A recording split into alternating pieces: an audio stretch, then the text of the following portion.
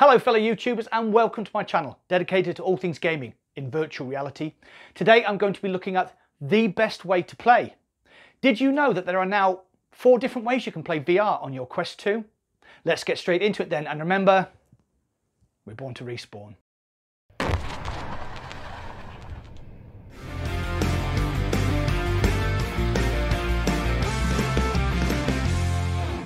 Before we start, the channel is growing rapidly at the moment, and if you enjoy the madness that is Mac in VR, please consider subscribing and maybe drop a like on this video. You can also support the channel via Patreon or by going to my online shop at thetshirtstudio.com and purchasing one of these super stylish tees. All the links are in the description down below. Thanks. After being on sale for over a year now, the Valve Index is still seen as the premier experience in VR, has a great screen, only recently outdone by the HP Reverb G2, the best audio solution, a wide 110-degree field of view, sub-millimeter tracking via the base station 2s, and that experimental 144Hz refresh rate. But this is it. This is how you play on a Valve Index, in a dedicated play space and tethered to your PC via a cable. This is my Oculus Quest 2. The Oculus Quest 2 is a great bit of kit. You are able to play standalone wireless VR basically anywhere you want. But it's the versatility that really starts to shine when you realise there are no less than 4 different ways you can play VR by the little beast. Number 1, obviously you can just pop the headset on and you'll be playing in VR within seconds. 2, you can upscale the resolution using a handy app called SideQuest. Full tutorial here. If you have a VR ready PC, 3, via the official link cable, which I have, or a third-party compatible USB cable. 4, last but no means least, virtual desktop for wireless PC VR streaming. Again, full tutorial here. So today I'm doing a deep dive to find out the best way to play on your Oculus Quest 2. Excited? I know I am, so let's get started. To find out the best way to play, I've played 3 different games in all 4 different ways to play. So we have Onward, the best hardcore military sim in VR. 2, Robo Recall, nearly 4 years old now, but still one of the best looking games on Oculus. And finally, 3, Population 1, the manic battle royale game and the best multiplayer game available in VR. The footage for the standalone and SideQuest upscale gameplay have been recorded using the Quest's internal recorder, whereas the link cable and virtual desktop gameplay footage have been recorded using the OBS app on my PC. The SideQuest upscale settings are as follows: 90Hz refresh rate, foveated rendering set to high top, CPU and GPU at level 4, and finally default texture size at 2048. Using the official Oculus Link cable, the settings are as follows: 90Hz refresh rate and rendering resolution at 1.5.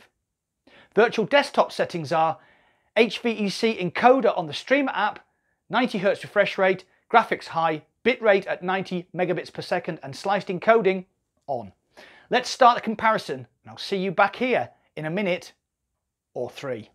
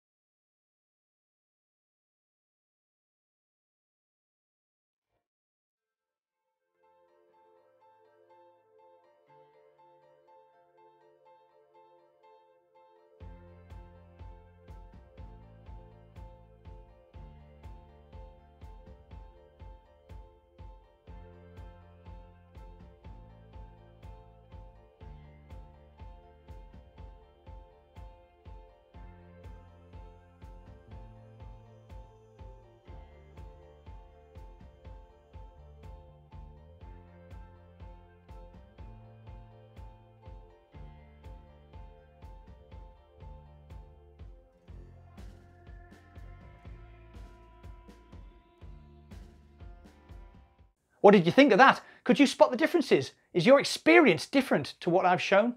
You know the drill. Get involved, comment down below. So it turns out the answer is a little bit more complicated than just the best way to play.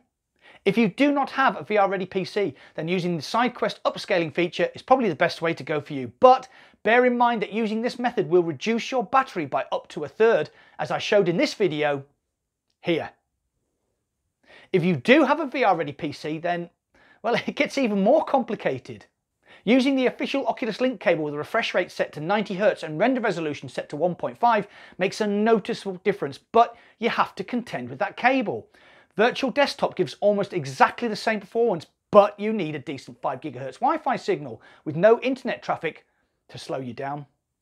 My personal choice, as any fan of the channel knows, I am a huge fan of Virtual Desktop, so that is what I would pick. Disagree with me? Got another option for me to try out? Get involved and comment down below. Well, that's it for today. Remember, if you enjoy this content, please like and subscribe. You can also support the channel via Patreon or by buying some of my lovely tees and other merchandise from tshirtstudio.com. Thanks for watching. I'll see you on the other side.